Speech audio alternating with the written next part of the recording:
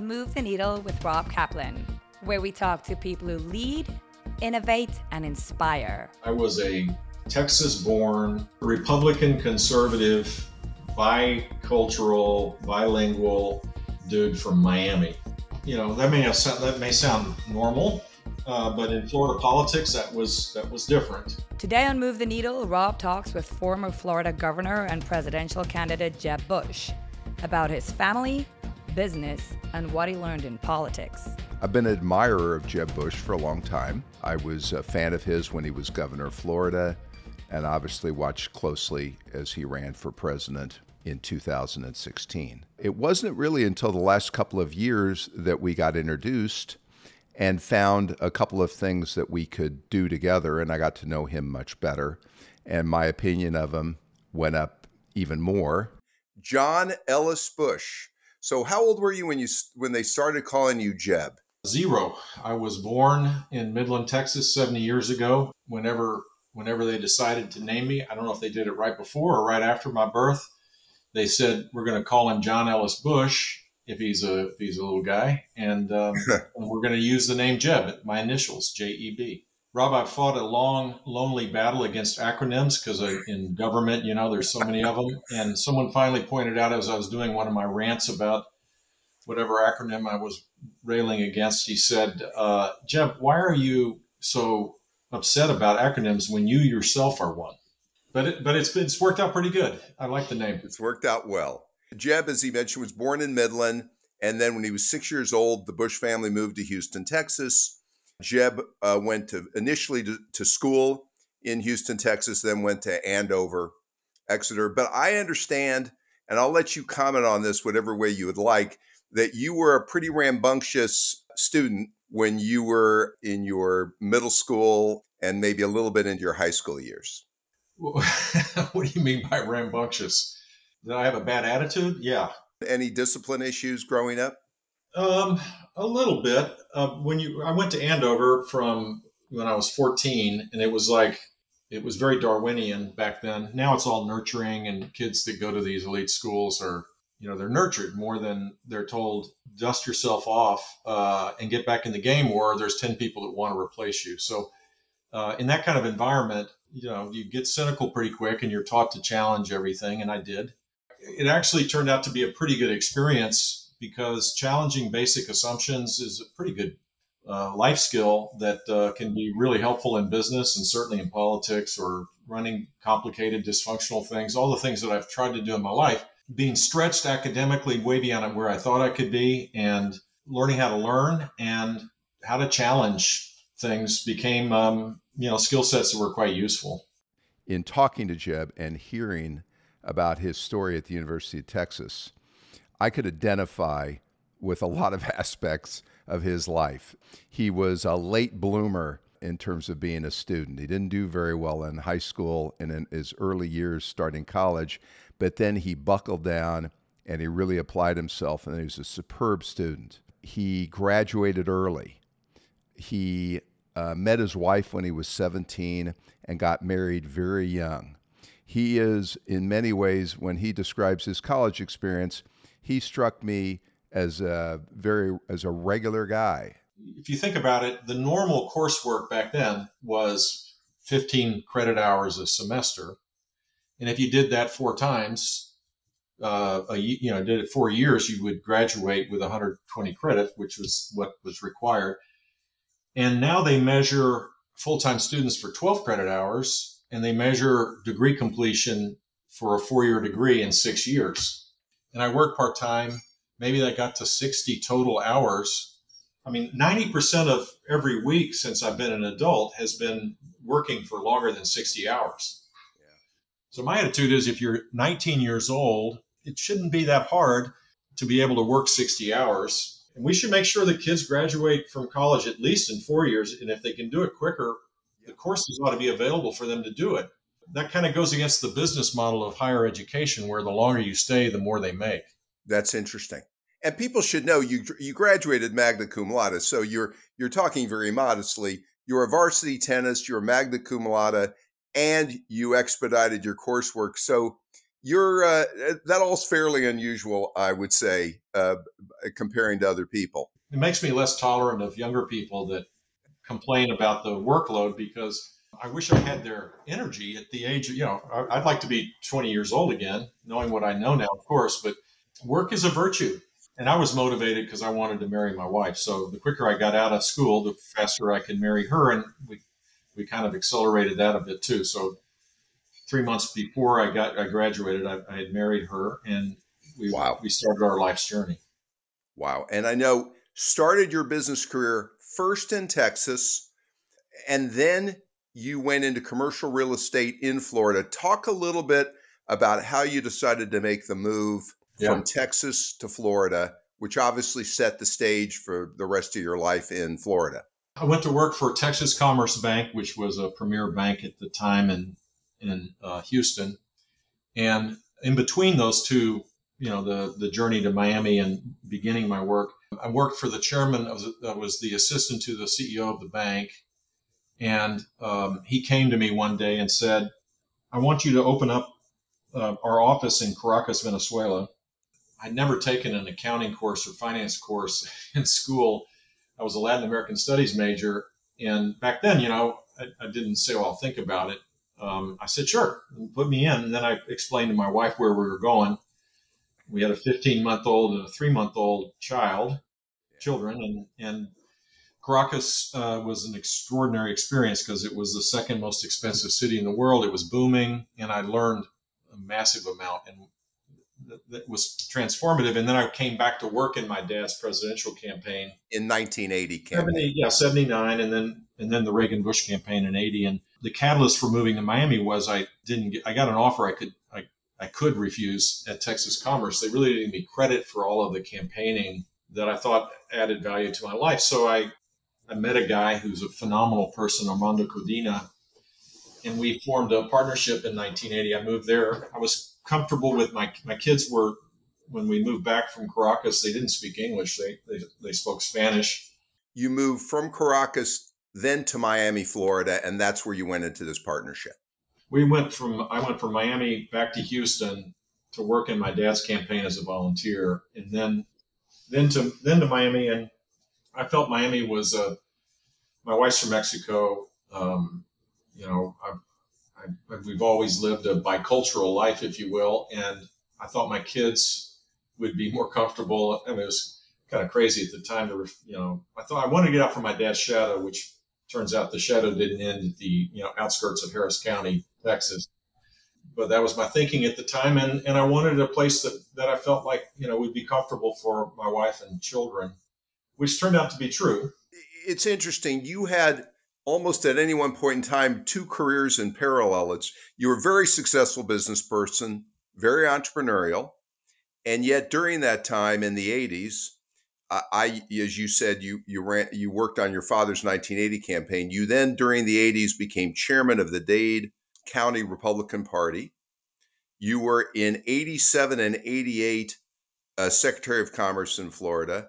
And then in 1988, you then worked on your father's presidential campaign. But in those years when you weren't in the government, you were a very successful business person.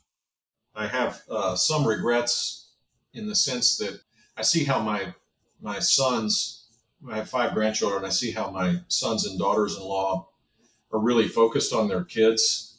And, my children are pretty resilient, but they didn't get the attention that my grandchildren get. And I don't know what the best way to do it, but I was doing a lot of different things, building the business and being involved in civic stuff and certainly being involved in politics. I can thank the patience and love of my wife and the work that she did, because the kids turned out pretty good. But I'm not sure I would recommend the lifestyle that I led. I think being a little more focused probably would have made more sense. Good evening and welcome to the Tampa Bay Performing Arts Center. Tonight, the debate for governor of Florida. 2 men who want to head this state in the next 4 years. Lawton Chiles and Jeb Bush in a race too close to call.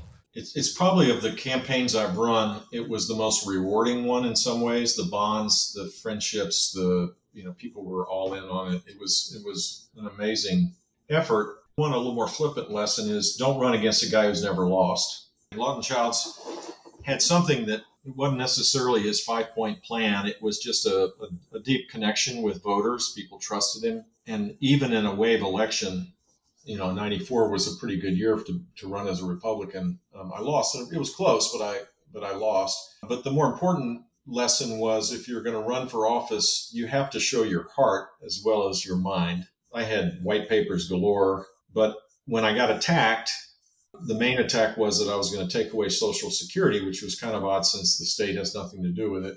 Yeah. But it did suppress the vote amongst elderly Republicans, particularly. It was a smart move, not necessarily fair, but smart. And not enough people shrugged their shoulders and said, I don't believe that. Because I didn't really kind of tell people why I wanted to be governor. I gave them the things that I wanted to do as governor. And that's an important lesson because you have to develop first that connection with people. They have to believe you. They have to trust you. They have to feel like you're on their side. And that's not related to issues or ideas. That's more related to just a deeper personal kind of relationship, which is not easy to do much harder to do now, but in a state as big as Florida, pretty tough. But to show them who you are and be authentic. Authenticity is the word I was missing. It exactly. And so fast forward to 98, I had the same ideas, but instead of just calling for pretty provocative reform in K-12 education, I went to visit 250 schools. Instead of saying our child welfare system didn't work and have a white paper, I would spend a day sitting in the judicial chair in a dependency court for 8 hours, listening, seeing the child welfare system unfold in front of my eyes and its massive dysfunction and the tragedy of children being abandoned and abused by a dysfunctional system. So I think you get the drift, right? You connected with people on a human level. And then I got to share my ideas. If all you're doing is feeling people's pain and you're not offering a solution to the reason why they're hurting, you're not even halfway there. But the first step is that first step. It was the lesson of 94 and I applied it in 98. Yes. And, so the other thing that's so missing now, Rob, that I wish would come back is people being capable and willing to take the risk of advancing ideas to fix the things that are broken rather than attack the other person. What surprised me about Jeb Bush, and I think what sets him apart as I got to know him, is one, he's very common sense oriented, very practical, doesn't talk in politicalese or technical jargon. He speaks very plainly, and he's got very common sense views on the big issues facing this country. So this was a real ideas and connection with people campaign. I offered up like 6 pretty meaningful, specific programs that were validated by people, and I campaigned on them in a very open, direct way. And then I got lucky and I won. Yes. And I got to do them. You kind of declare a mandate. Who knows if you have one or not, but I said, I want to do these 7 things or 6 things, and I did them. In 2002, you were the first 2-term governor that was Republican. And I gather in the history of Florida, Democrats had gotten reelected, but a Republican had never been reelected governor. 2002 election was the first time that a Republican had been reelected, and the Republican Party became the dominant party right about that. And since then, it's remained that way, and even stronger now as people have moved in from other parts of the country. And I notice also, and this would be the envy of Republicans nationwide, you got something like in excess of 60% of the Hispanic vote. You got a sizable percentage of the white female vote. You did better than most Republicans do with African Americans, but probably you were still disappointed on that. How were you able to build that coalition? I embraced diversity in the right way. I mean, now we're in this DEI world where we've created a system around these things that I think creates a pathway for a very different version of what I consider to be important, which is allowing people of diverse backgrounds that may not be asked to join the team, to invite them to do so with a shared, the shared identity is, or the shared platform is, are the ideas to be implemented. So I appointed more women, more African Americans, more Hispanics to the judiciary than my predecessors and successors, I guess. You know, the cabinet I had, the boards, all of that, there was a real focus on giving people a chance that otherwise, have been excluded. So having the humility to make it about a broader number of people and a cause that was bigger than oneself, was helpful. And then I campaigned across the country and across the state in a way that asked for everybody's support. Today we're so polarized it might be hard to do that, but back then it was. I think there was a different. I mean, there was rewards for reaching across the aisle, if you will. And I had a pretty solid conservative record. I didn't shy away from my views, and we did very conservative things, but we did it in an inclusive way. And so I think that helped. And I ran against a good man in my reelection, but he wasn't a good candidate. It's better to run against a bad candidate than a good one. And I think you said a key word to me, inclusive. What does that word gets spoken a lot about today, but I notice many leaders struggle with inclusion. What did inclusion as governor mean to you? I was kind of an aberration. I was a Texas-born, Republican conservative, bicultural, bilingual dude from Miami. That may sound normal, but in Florida politics, that was different. What I saw was that historically, Democrats at the state level kind of controlled things. And if you went to the University of Florida and you were Blue Key, which is the honor society there, you'd end up being governor. You'd be on the Supreme Court. You would be leaders of the state chamber of commerce. There was kind of and you were probably a white male. Good people, I'm not being critical of them, but there's a ton of people in Florida that are very diverse and very far removed from that kind of pathway to being involved in service to the state. I want to make sure people that are listening understand this wasn't like we're going to pick someone because of their ethnicity or nationality or race or gender, and that's it. We were picking people that were really talented, that happened to be diverse as defined back then and still to this day. So yes, it's a little different than now, where people, it's some of our institutions in our society have been captured by an ideology that is driven not by necessarily, and these people could be talented, but their race or their sexual identity or their gender or their ethnicity drives the conversation. We had a different approach. The new approach, I think people are rejecting. In its best form, you want an opportunity society. You want people to achieve earned success, and you want everybody to have a chance to achieve it.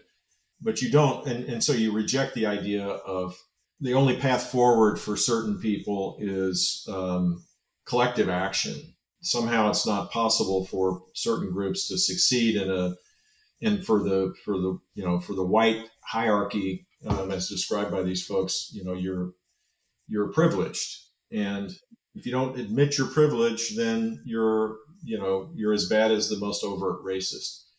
That ideology has become more accepted in certain circles, and now people are pushing back.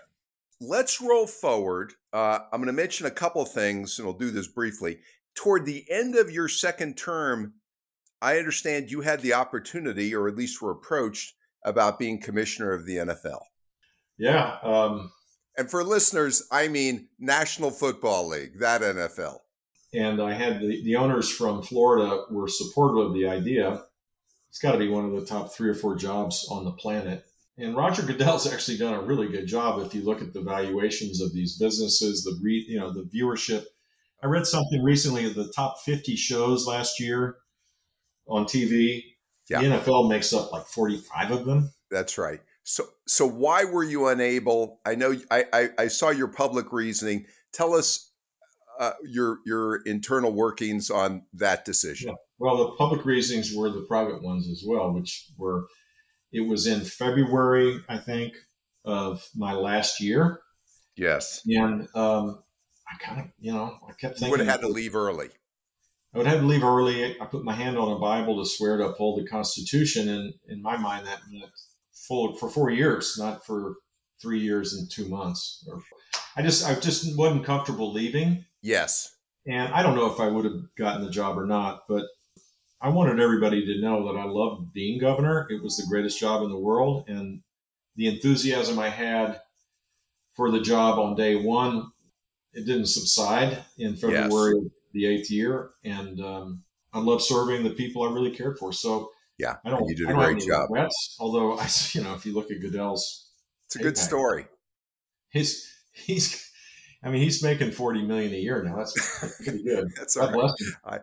I think you made a good decision. That, but there's a rare moment once in a while where I said that possibly could have been me.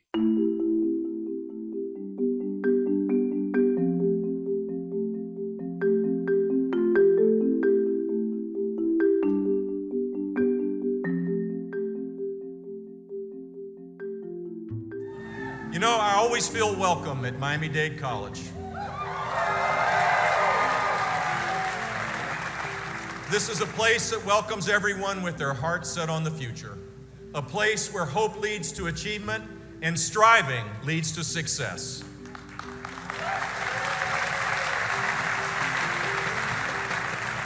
For all of us, it is just the place to be in the campaign that begins today.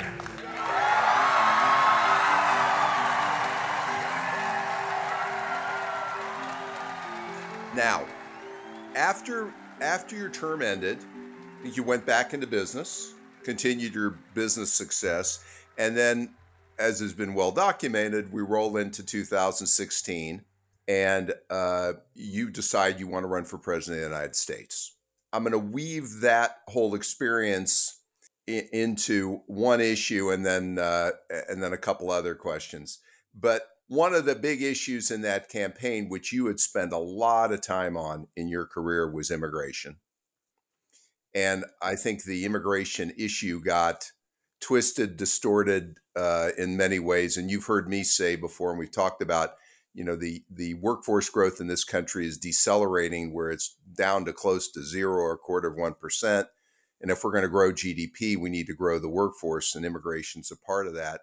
How did you experience that whole immigration debate as part of the 2016 campaign? It was difficult because I had written a book in 2014 called Immigration Wars with my friend Clint Bullock, who's on the Arizona Supreme Court now.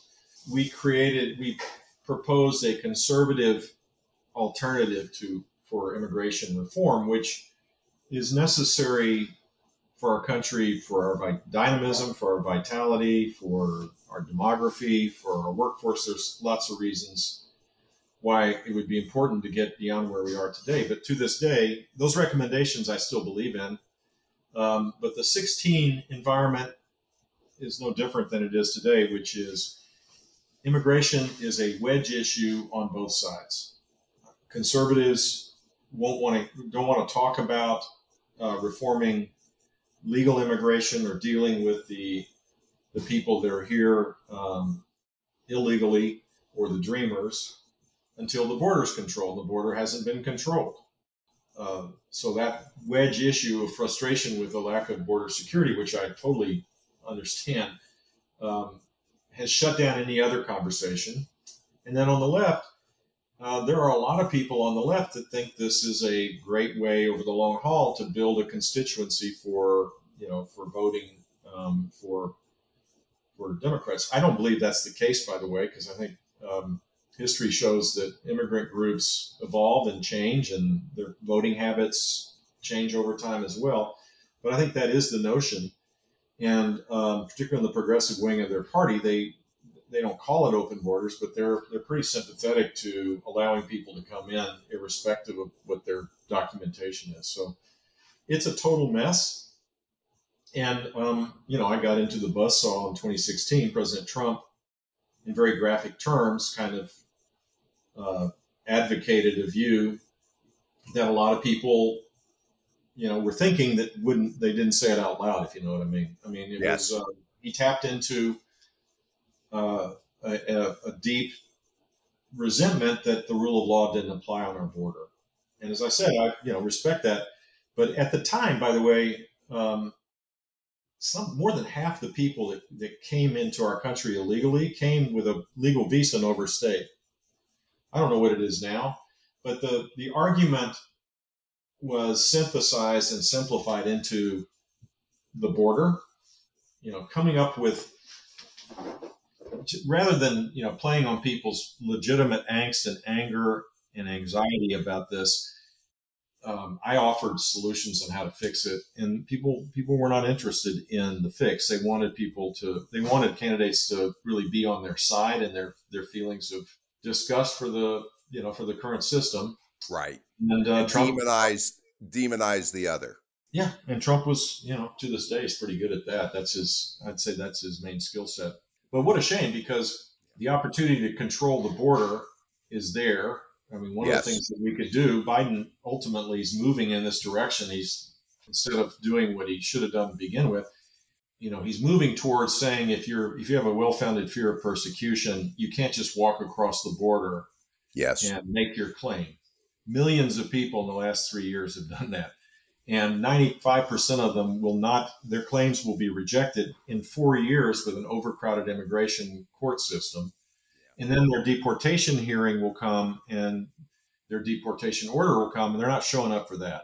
So all these people have come in for reasons. They want to feed their family. They want a better life. And you and I have talked about the fact, reframing this from another point of view, we're an aging country. We're very highly leveraged at the government level. We've got to grow GDP to help deleverage or manage this debt. And our workforce growth is basically decelerated. And figuring out proper legal immigration, I know you and I have talked about, is central if we're going to be able to keep growing. I was in an advisory board meeting yesterday, Rob, and the CEO of the business went through the workforce issues for healthcare. And the number of doctors and nurses and anesthesiologists, the demand for all of the healthcare workforce sector is growing exponentially as we age. And the number of people that are available is decreasing at an alarming rate. It is a crisis for all sorts of people. It's a crisis for hospitals. It's a crisis for providers, but it's also a crisis for the quality of care, particularly for the elderly. And the solution is we have to improve our workforce training. We have to improve the throughput, if you will, for higher education.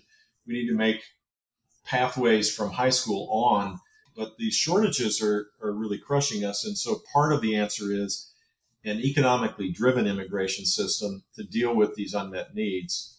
Yes. It's not the only answer, but it is an important part of it. And we're languishing on the political, wedge issue of border security and not fixing it.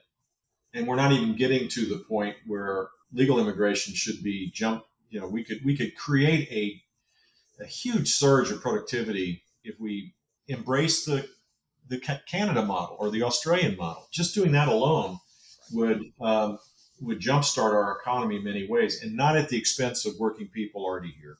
The Canada model is more of a quote unquote skills-based, employer-based system where you backward integrate and who you'll let in based on the needs of businesses. And it's been discussed widely in the government. It just can't seem to get it done. And, the issues you talked about, I hear from not only businesses broadly, but school superintendents are widely talking about that they're losing teachers who are making 50, 60 grand a year because there's so many other options and they cannot find young people to take their place. And so we've got education challenges in our public schools because we can't find enough teachers. You go through every industry, and it's probably at the top of the list in challenges we face. It's definitely the number one issue for businesses. And I think for our society, the United States has historically been unique in that we, at the right time, we seem to have this ability, in the past at least, to go through a process of renewal. Our entitlement programs, our immigration issues, we're stuck. And it's we're not as dynamic because of it. How we regulate. And it's very frustrating, but would you rather be here with those challenges, with the potential of fixing, or any other place in the world? I'd still want to be here. Yes. But what a missed opportunity. So in our remaining minutes, I'm going to do a lightning round of a few questions here. Would you ever run for public office again? I want to be married to my wife. The answer is no. Strong memo to follow. You must get approached, though. I'm sure you do. Just talking with you, it's hard not to approach you and say, hey, gee, would you consider X, Y, or Z, run for president again? It comes up quite a bit. And I actually think, and the answer is no, but I do think there's a broader issue, which is part of our stasis and the lack of dynamism also is that people cling to these political positions way past where they should be. And it's time for the old folks to get off the stage. To be young and dynamic, we need young and dynamic leaders. If we have a Trump and Biden rematch, good God, man. I mean, 330 million people, and that's what we come up with. I just think, and it's not just them, it's others in political office, particularly in DC, that are way past their age. So if I'm going to practice what I preach, that would be a second reason why I would want to run. More on the lightning round. Advice you'd give to a quote unquote younger person who's just beginning their career. Work hard. You can outcompete everybody if you, particularly their age. Working hard. Work is a virtue. Grind. Be a grinder. Listening to all this, you could get discouraged at times. What is one action you would suggest, or piece of advice you would give to people listening on an action they could take that would make a positive difference in their city or the state or in the country? I think the most important thing is not to default with the top-down solution, not to blame DC for every ill and, think the end is near because of dysfunction in a far removed place like Washington. The key is to act on your sense of consciousness, act on your beliefs, act on your compassion for others. And there's just a whole myriad of ways to do that. We're a bottom-up country at our best. And in order for that to be true, we have to act, not talk. Get off the sideline and engage, and you'll find it fulfilling for certain, and it can really improve the human condition. I'm a father of two young boys. There are many parents listening to this, either with grown kids or young children that are growing up, and they're the future of our country. What advice would you give to parents on how to get their children ready, or advise their children on how to make a positive difference in this country? Make sure that they're being taught how to read properly. Believe it or not, there's a huge number of kids that are taught the wrong way to read, and they struggle because of that. Keep children off social media as long as you can for them to develop skills amongst themselves, to let them be outside and resolve their disputes amongst themselves, and don't hover over them. Let them learn how to grow up and interact with people. It's so important not to get isolated on the internet. I think social media is really dangerous, particularly for young girls. You gotta let kids grow. You can't try to do everything for them. I think there's a little bit too much of that right now. Governor Bush, thank you so much for your leadership, for your service, for all that you do. It's been a pleasure talking with you today. Rob, thank you for everything that you've done as well, and it's been a joy. Next time on Move the Needle with Rob Kaplan. You've had a couple of disciplinary issues, which I think pushed you to have to take some difficult stances with at least one or two of your owners. It came out in the fall of 2021 that players had been subject to emotional and sexual abuse. The unusual trip Jessica Berman took to become commissioner of the fastest growing sports league on American TV, and we hear about the rough road she hit the minute she started. That's on the next Move the Needle with Rob Kaplan. Move the Needle with Rob Kaplan is produced and edited by Sam Zeff and Scott Richardson, and I'm executive producer Renelle Golden. We want to thank Michelle Brown and Zorik's team from Hello Studios for help with production and logistics. Do not forget to subscribe to Move the Needle wherever you get your podcasts and to Rob's YouTube channel. Until next time, this was Move the Needle with Rob Kaplan.